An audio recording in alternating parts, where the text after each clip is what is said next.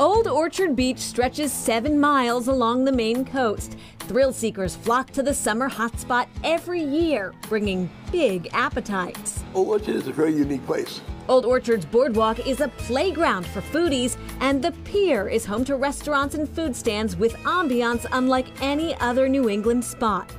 You're 600 feet over the ocean. You know, it doesn't get much better than that, you know? You get to eat seafood all over the ocean. Paul Goldsbein owns the pier, which dates back to 1898.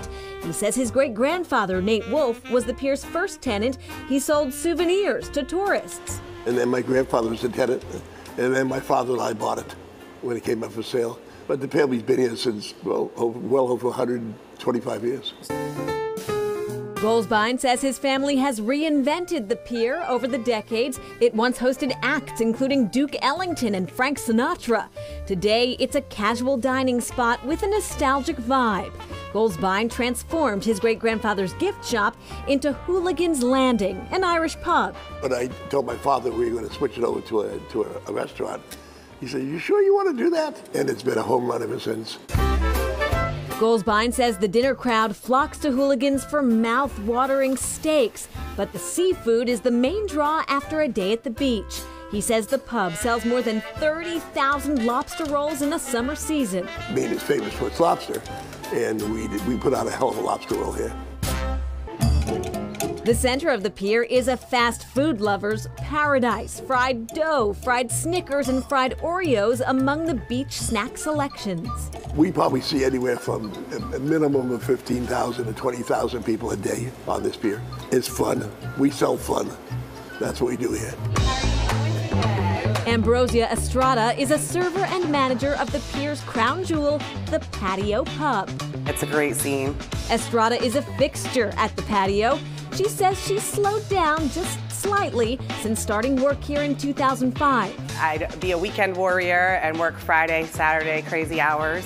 On Friday nights after my shift, I'd come down to the beach and I would sleep on the beach, and then I'd go in for my shift the next day. No surprise, there's more seafood here. The selection includes oysters, lobster, steamers, and the captain's platter. A mountain of scallops, clams, shrimp, and haddock. And you have the atmosphere, the view, and it's just great. It all comes together.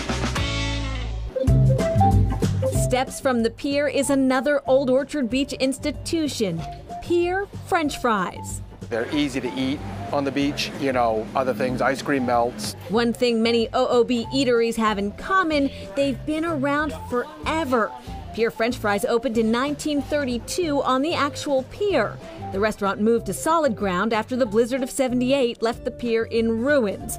Today, Tiffany and Alan Buat are the owners. We're surprised sometimes on 95-degree days people want hot French fries, but thank God they do. So we still go through a lot of them. But on a busy day, we've done as much as, what, 6,000 pounds? Yes. The fries are hand-cut, mainly by the Buat's son, Thomas. They recommend drizzling the crunchy creations with a bit of white vinegar. It's unique. Yeah, if you don't, if you like salt and vinegar chips, I think it's kind of similar to that.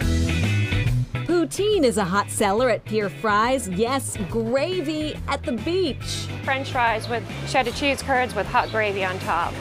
It's delicious. In 2021, the Buats purchased neighboring Bill's Pizza, another popular beach eats destination.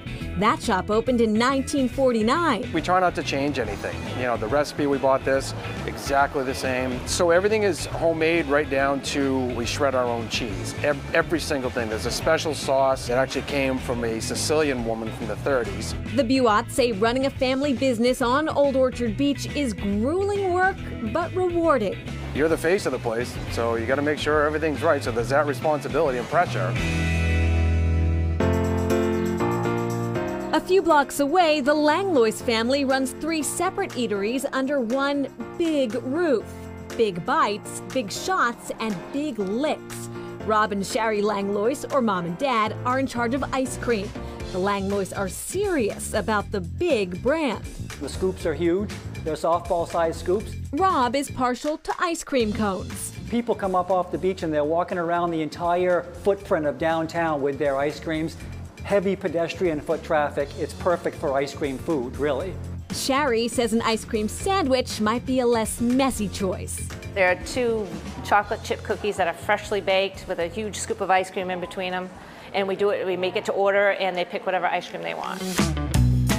Son Christian is in charge of Big Bites, a burger joint offering eat-in and take-out.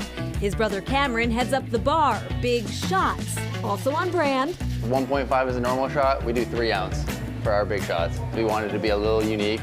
The Big Shots flavors are unique as well. They include the Starburst, Peanut Butter Cup, and PB&J. It started off a little screwball, throw it into a mixer with some ice, a little strawberry pucker, which adds the jelly flavoring that you're looking for. The family first opened Big Licks Ice Cream in 2008 and expanded as the Langlois boys grew older. My dream. Great.